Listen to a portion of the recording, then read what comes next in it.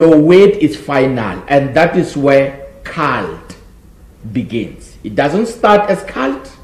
It starts as a genuine church, and it goes through a process of occult, and the last stage, it becomes cult. Once it becomes cult, it is where the church leader is recognized as a spiritual father. Because of, even if people, they come physically and attend church there physically, but they also belong into a spiritual family. And this spiritual family will make sure that it breaks all your physical and biological relationship with your biological family. You no longer have a good family, whether with your wife, or whether with your kids, or whether with your husband. Your world, it is in this church. And during that time, we had several church programs, because the intention is to keep people in the church. That is the reason why in most cases you find people staying in that particular church, because they have to be in the church. They have to be far away from the world. Their systems wants them to be locked in that church so that indoctrination can be easy on them. So we had several services. We called them miracle services, breakthrough services, prophecy services. We came with different names so that the lives of our follower could be associated with church. And the teaching or the preaching in those churches, we don't preach Christ. I remember very well when I came, they told me and said, when you preach, you should not preach about Christ. You should preach about prosperity. You should preach and promote about witchcraft. People have been troubled by witches at night. People have been bewitched by family members, and all those kind of preachings. So the preaching is an indoctrination of fear and bondage. Because when you listen to such sermons, when such sermons fill up your mind and your spirit, after church service, you start to be confused. And you start wondering and said, last night, indeed, I had a dream where people were chasing me. So this means that I've got a spiritual attack. And when people realize that, we open what we call one-on-one consultation. So this is a system, as I've said, Mr. Chair, that it starts as a church and it goes into a level of acquiring power from witch doctors or becoming part of a secret society. And once it becomes part of the secret society, it becomes part of a cult where the church leader has the final word on every member in the church. And once it becomes an occult, it goes to what we call one-on-one consultation. The real purpose of one-on-one consultation, Mr. Chair, is to have a direct influence to your members. Because pulpit is where you use it to advertise your powers or to demonstrate your powers to the crowd. And once people saw that you are able to prophesy, people calling them by names, which I will come on that part on how do they do it. People long to have a chat with you on one-on-one or on a private space. So that is where the one-on-one platform are always associated to this kind of practices. Now, the pulpit or a Sunday service, it is not a normal service like the churches where we come from or our traditional churches as we know them, especially here in South Africa. We know that on a Sunday service, a family will come just to worship the Lord. But in this setting, a Sunday service is a place where the cult leader sat down and he brought a strategy to raise money. Because in every service, there have to be a miracle. And after that particular miracle, there have to be money that is raised. Money in which sense? In other churches, they will collect normal offering, as we know it. And after collecting normal offering, they will give a space and say, go and buy the oils which are been set at a particular corner in the church. They open the sales in the house of the Lord. So people are able to go and buy the merchandise in the house of the Lord. And how do they do it? Firstly, they will allow a testimony to come. Somebody will come. Most of them, they've been bought. They buy this testimony. Others, it is true, they have experienced a certain power, but their testimony has been scripted down. They tell you how to say it. Before you can come and speak direct what comes from your heart, you meet the senior prophet or the church leader or the cult leader, and he will tell you on how to say it. A lot of testimonies that we see on these churches, it is not what comes from the heart. It is what has been manipulated, and somehow it is very amazing on how they manipulate it. Let's say, for an example, somebody says, I've been looking for a job, and since I used this oil, I did not get a job. Now, the one who is a spiritual leader or a spiritual father will be the one putting words in that person's mouth and say, the reason you did not get a job is because of witchcraft in your family. So when you testify there, you should say, the reason I did not get a job was witchcraft. And after I have used the oil, I've got a job. So how they structure their testimony is to promote the power of the cult leader and also the product that has been sold in the church. Then after that, people, they will flock and buy those oils. Once you have bought any material from those churches, you accept what I call a spiritual covenant. And this is where it's a little bit tricky, because it does not happen like a normal covenant, or you don't take an oath like what I have done this morning, Mr. Chair. This one, it happens spiritually. In which sense? In the following sense. Once you use, whether it is the water from the church or the oil or the salt, whatever point of contact that you use from that particular church, it is followed by episodes of dreams.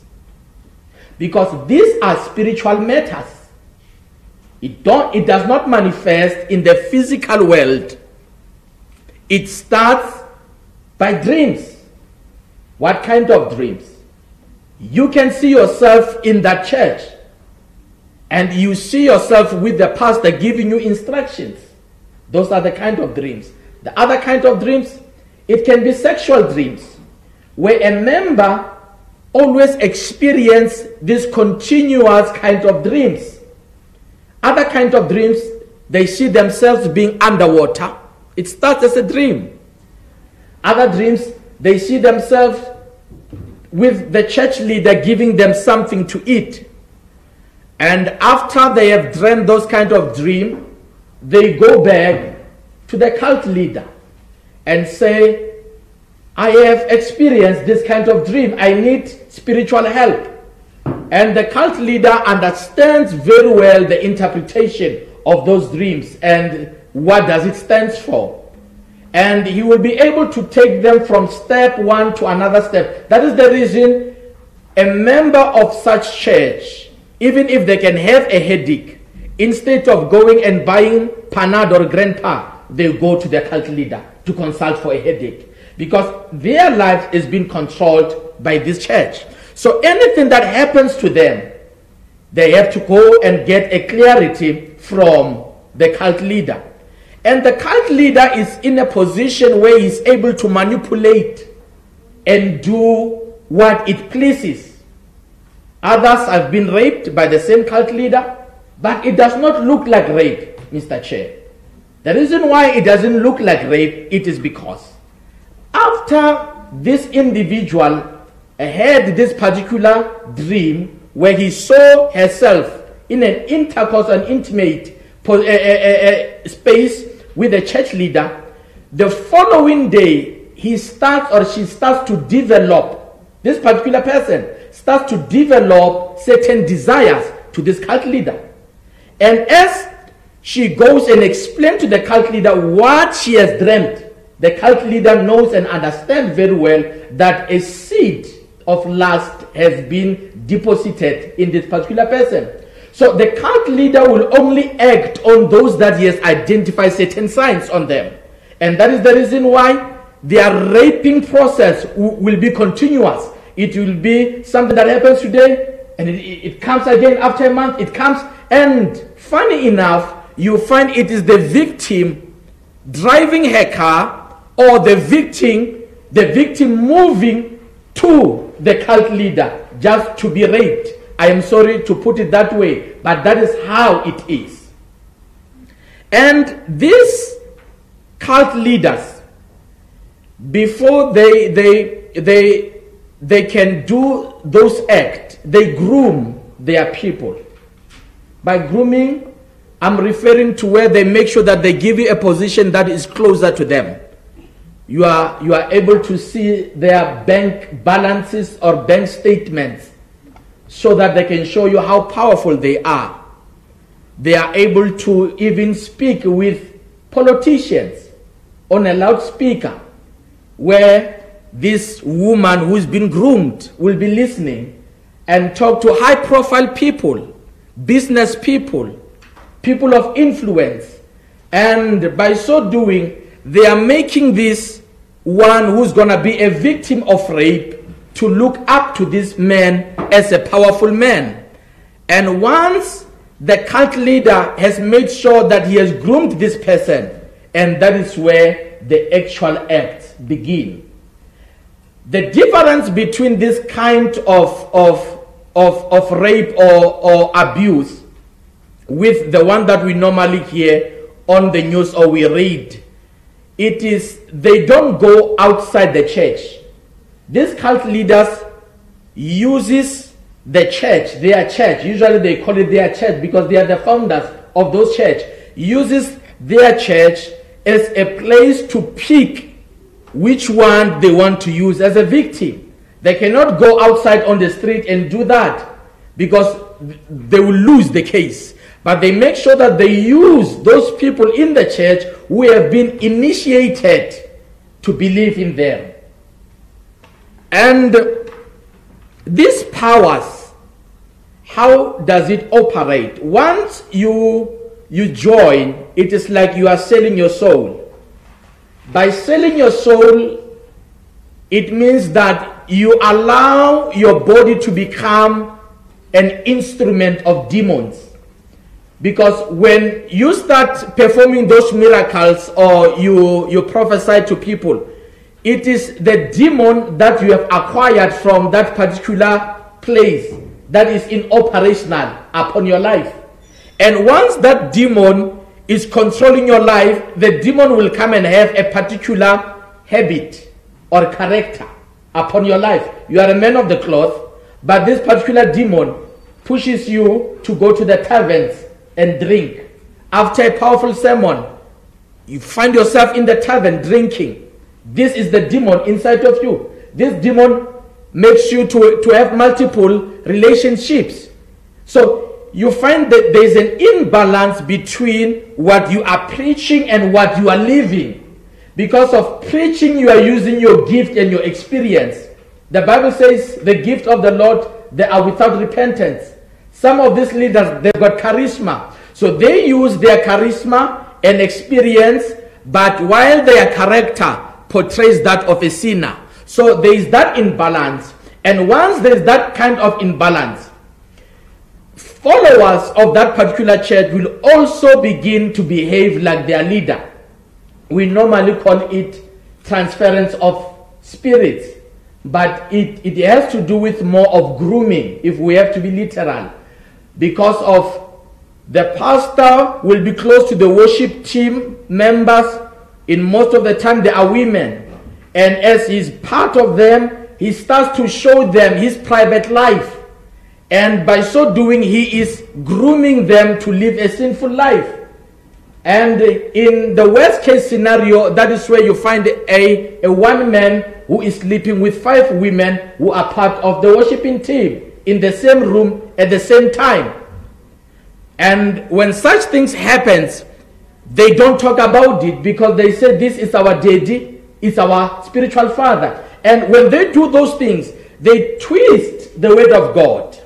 And these young people, they don't question because they've realized this is a man of power who is able to talk with politicians, who is able to talk with influential people. So whatever he says, it means we have to follow it.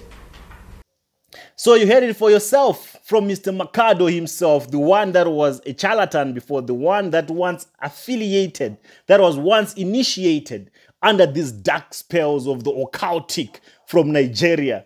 People, when we talk about these things, some of you think they are too far-fetched. These things are not far-fetched at all. These things exist. And everyone that you know, if you have a family relative, if you have someone that is close to you that is still going to these prophetic churches, whether in South Africa, Nigeria, Ghana, Malawi, anywhere under the sun, anywhere in Africa, believe you me, the powers that these charlatans are operating under, they are occultic. They are from the dark world. There is nothing of God. There's nothing of God at all, at all. Share this video. Leave a comment below if you want part 2 of his entire confession. And if you're first on this platform, I'm Prof X, Mr. Pull the Trigger, and I'm here to pull the trigger on all the charlatans that are using the Bible, that are using the Word of God to scam people, to rob people, to fool people, and to lead people astray so that they can enrich themselves. End charlatanism. This is the time, 2022, we ain't taking nonsense anymore. It's better we close down all the churches, and we have an appeal to the governments, all the governments in Africa. Please intervene. If you know a particular representative in any of your governments, in any country that you are in, please share with them some of these videos that I'm putting up here. We need their contribution. We need them to come to the table. We need them to make a move. We need them to serve the citizens. We need them to protect the citizens. It's their responsibility in the Constitution to serve and to protect. They need to protect believers. Christian believers are under attack. They are being manipulated. They are being robbed. They are being taken for a ride. They are being lied to. They are being exploited. And if the governments are still quiet, that makes us question this whole thing that has to do with charlatans and the politicians themselves, because they can't be silent about these things when they've been observing them for all this time. Please raise awareness. Share this video. Make sure that it hits home. Make sure that people get awake. Make sure that people smell the coffee. We can't keep entertaining these criminals. They need to be behind bars. That's where they should be, because what they're doing is crime. It's so devilish. It's criminal in nature. Let's put an end to this. Share this video. I'll check you out on the next episode. Mr. Pull the Trigger, I'm out. Sayonara.